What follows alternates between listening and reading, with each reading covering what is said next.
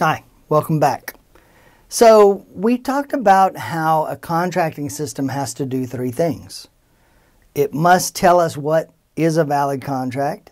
It must provide rules for the performance of that contract. And it must provide a remedy in the event a party breaches the contract. Now we start with the first aspect of that. What is a valid contract? And in order to understand that, we have to look how our contracts for the international sale of goods formed. Now, contract is a legally enforceable promise. The law does not enforce every promise. It only enforces certain promises. Those promises that are contracts under the contracting system. Now, I mentioned enforceability several times, but never really explained why it's important. Enforceability means that we have the power to ask the state to intervene in our private dispute and to create a remedy for your failure or the other party's failure to perform according to the terms of the contract. So what enforceability gives to us is it gives us the power to call on the state to intervene in our private agreement, to use the power of the state to force the other party to keep the agreement. If you and I have an agreement whereby you're going to sell me your computer for $500 next Tuesday, and I'm going to bring $500 next Tuesday, and you show up next Tuesday and you say, I decided to change my mind.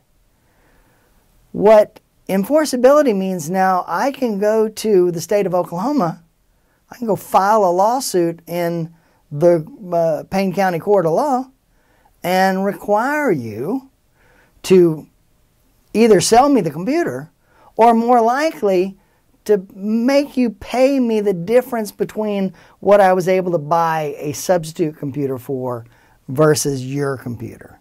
The difference between the contract price we had and the market price that I had to pay. So enforceability means I can rely on the state to come in and intervene in our private agreement.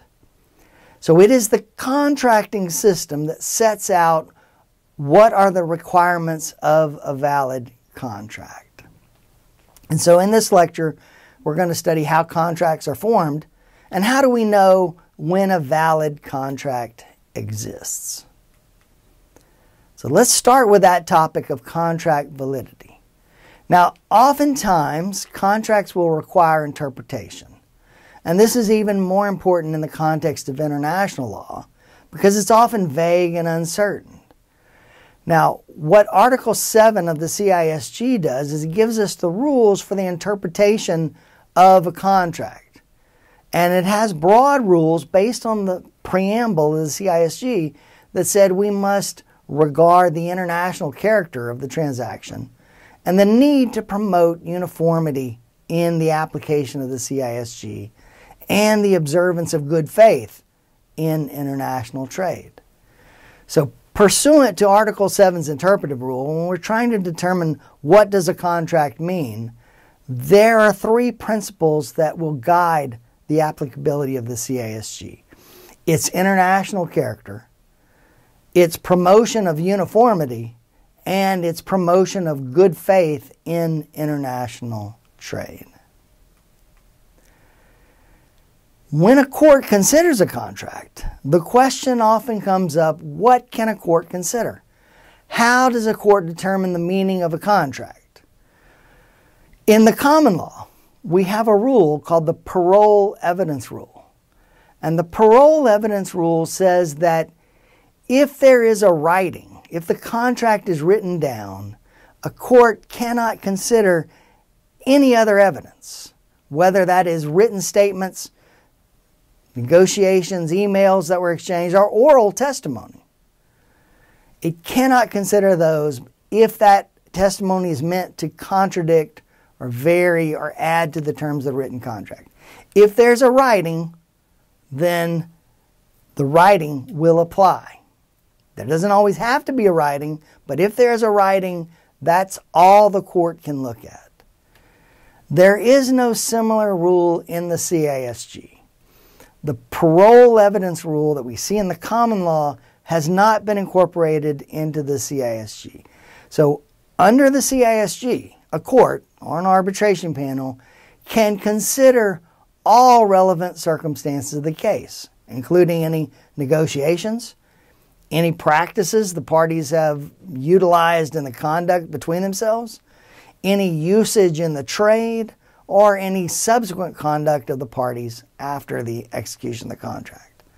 So, parole evidence not relevant to the CISG. When determining what is a contract, a court can consider everything that went into the making of that contract, including things like negotiations, emails, telephone calls that were exchanged, text messages.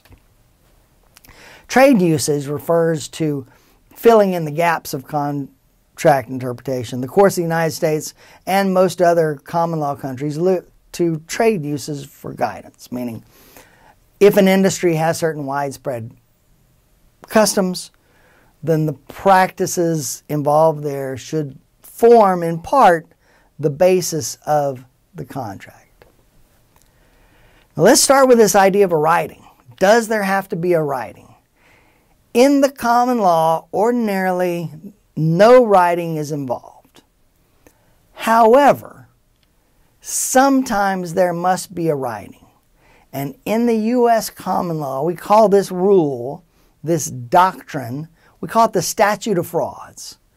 And what the statute of frauds is, it's not a statute and it's not specifically about fraud, but instead it's a rule that says certain contracts must be in writing. Contracts related to real property, for instance, real estate, for land or anything attached to the land like a house or a barn. Those contracts have to be in writing.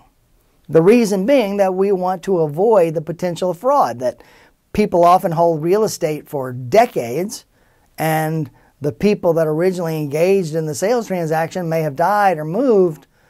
We need to know what was the terms of that agreement, and so therefore the agreement must be in writing. You may recall some of the other contracts that must be in writing. First of all, any contract that cannot be completed within a year of its execution, or any contract in which one party agrees to pay the debt of another party, for instance, co-signing a note or acting as a guarantor for the payment of a debt. Contracts in contemplation of marriage, specifically prenuptial contracts. Prenuptial contracts have to be in writing. Why? We want to avoid the possibility of fraud down the line. So in the common law, we have these 4 different types of contracts that must be in writing. The UCC also has a version of the statute, and under the UCC, any contract for the sale of goods in excess of $500 must be in writing. Now, this $500 figure is important because back in the 1940s, when the UCC was being written, $500 was a significant transaction. And the authors of the UCC said, for a big purchase, there should be a writing. There must be a writing. Now, $500 is not a big purchase anymore, but it has never been changed. Back in the early 2000s, there was an effort to get states to modify their UCC to say $5,000.